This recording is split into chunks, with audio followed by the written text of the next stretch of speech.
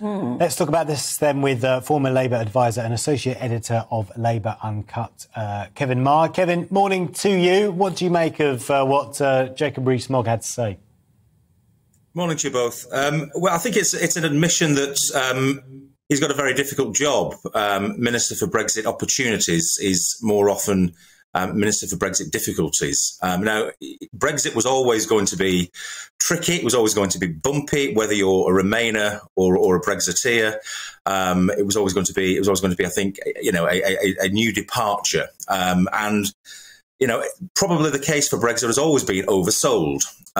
We've now got a situation where the Bank of England last week is predicting 5 quarters of economic decline for the British economy, 5 consecutive quarters of contraction, which will bite seriously, given obviously all the other cost of living issues that we've got. Now, not all of that is about Brexit. That's important to say that.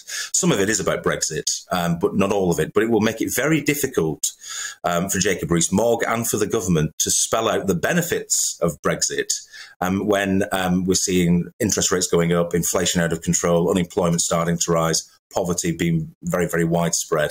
So it's going to be very, very difficult to control the narrative that Brexit is actually a great opportunity and will lead to sunny uplands and all the rest of it. Now, I mean, Jacob Rees-Mogg is quite right. I mean, on the vaccine rollout, being outside the European Union meant that Britain could acquire its own vaccine supplies and roll that out quicker. So fair enough. But at the same time, we've also got the worst death rate from COVID in the European Union. So the difficulty is that for any kind of thing you might alight on and point to as a benefit to Brexit, there's something that comes along pretty quickly afterwards that causes a problem. Free movement, for example, is another good example. So we've ended free movement. That was the big issue, I think, that really galvanised the British public to say immigration's out of control. We've got to control our borders. Free movement is used as a policy that effectively facilitates mass immigration. So we clamped down on free movement, and we've seen, for example, in the building industry, every part of the building industry, we've seen wages rise in the last 3 years.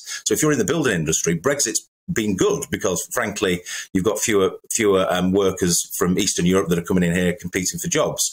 But at the same time, we've seen this massive increase in the boat people coming across the channel from France. So in the public's mind, we're not controlling the borders, we're not controlling immigration, because although we may have clamped down on free movement and the movement of workers, we still have this massive problem at the beaches every single day.